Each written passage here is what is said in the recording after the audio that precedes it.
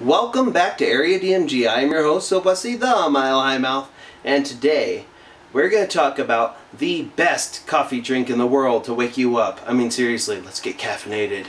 So, what I'm going to do here is pretty simple. You can do this at home, and it's an easy way to wake yourself up if you really need to in a hurry.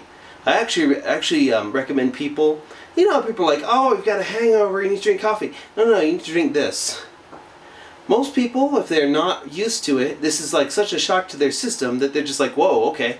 Now, you can do various variants of this. Like, for example, and I'm going to use just normal coffee, like normal brew coffee. But you can use espresso or, well, espresso.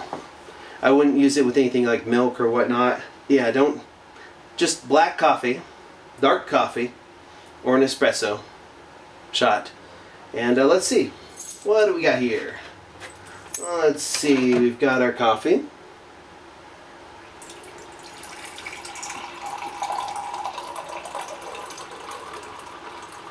I'm about to pour, or rather I just did pour, about half a cup of coffee. Why? Because I'm going to add something to it.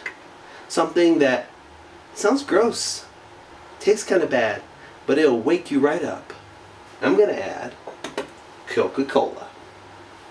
You can add Pepsi or other things in there.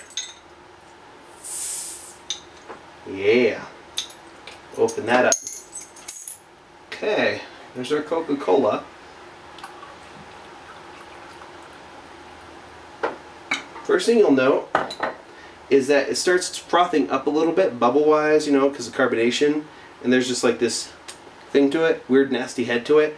With hot coffee it cools it down really quickly, and I'm going to go ahead and drink this.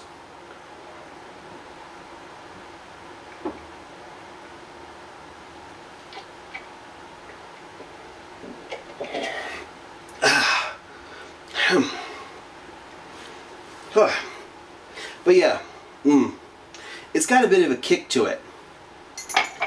I know people call stuff like you know how like a red eye or a green eye or a blue eye is like just extra espresso shots?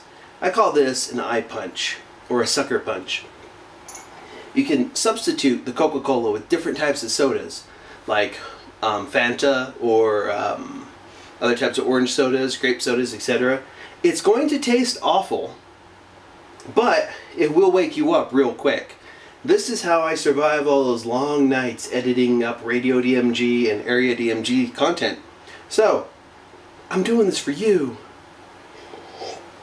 But yeah, if you're slowly getting into a hangover, the combination of the sugar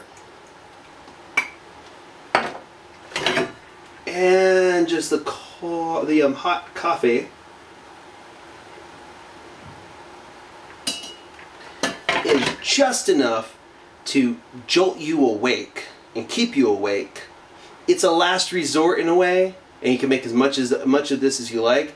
In fact, one E3 I just carried around one of those old big gulp cups full of just this coffee mixed with Dr. Pepper and Coca-Cola and Pepsi Cola and just a cocktail of things. Mix some Corona in there too, but yeah, it's gross, it's disgusting.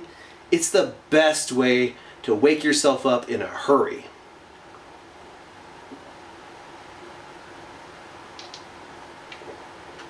It's got bubbles. It's got bubbles. And I'm your host, Philip Wesley, the Mile High Mouth, and you are now caught up. Cheers.